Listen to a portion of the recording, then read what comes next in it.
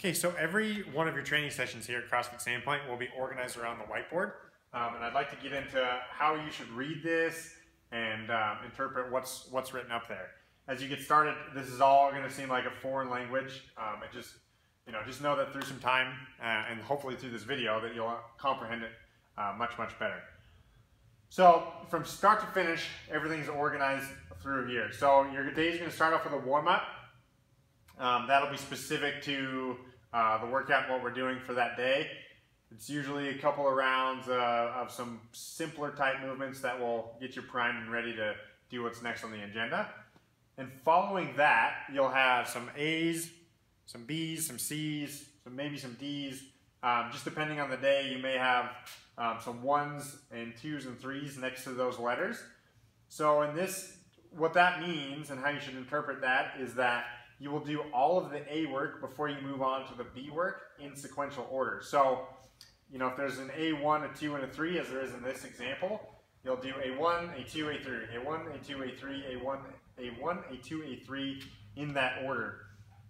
The way this is listed here is the movement, then the tempo, the sets, the reps, and the rest.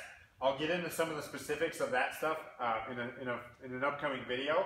But just know what I want you to take away from this one is that there's 3 sets of back squats, 3 sets of pull-ups, 3 sets of planks. So you'll do, the way that would then look in context is a set of back squats, a set of pull-ups, a set of planks.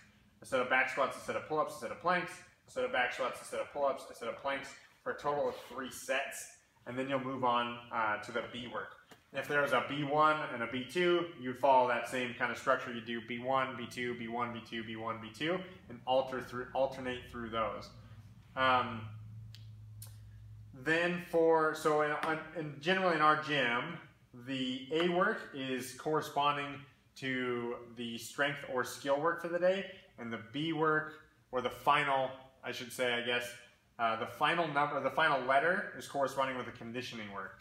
So in this case, that's B, and that's our conditioning for the day. And that is 3 rounds of 10 thrusters, 10 pull-ups, and a 400-meter run.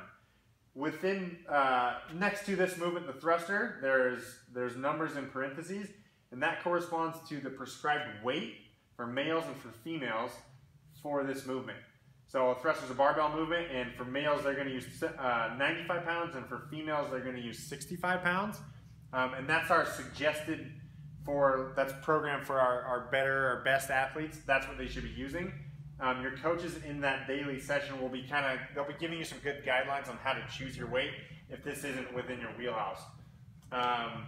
So for this workout, it's 3 rounds, 10 thrusters at 95 or 65, 10 pull-ups, and a 400-meter run. Next to that or below that or somewhere else on the board, you're going to see a series of names. Your name may be in that group, and some times or points or however that this B work or whatever the final session of the day is quantified.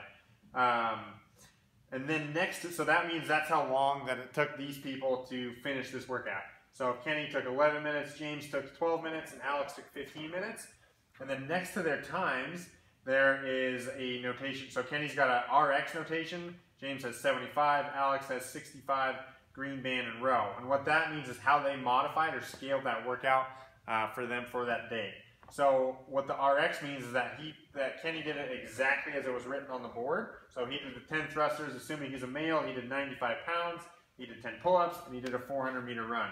James scaled the thrusters to 75 pounds, and Alex scaled the thruster weight to 65 pounds. He did pull-ups with a green band, and he did a row instead of a run. So as far as the scoring stuff goes, what you should take away from this and move forward with is that although there's a ton of times and names on the board and it's a little intimidating to put yours up there, just know that I think it's important to, not necessarily from a competitive sense or from a sense that we're like anyone's judging you. A, I can tell you, 1, that nobody cares about your time, and B, if they do, who cares if they care? But it does provide you with it provides everybody else, the more times and more information that we have up on the board, the more it helps out the later classes, and the more it helps me and your coaches kind of give some guidelines and parameters for the upcoming classes. As you work through and move and progress, you kind of know where you're going to fall in these groups and where, what weight, if somebody was in the class before you and they use a weight and you know that you guys are similar in strength and similar in capability, gives you some guidelines and some data to kind of move from for the workout. And it also gives you a bit of a benchmark for how you should push yourself through that workout. So, it's not like we're giving out trophies or doing awards presentations after every day, or that anybody even really pays all that much attention as soon as the session's over. But it is, I think, a good thing to put those scores and information on the board for everybody.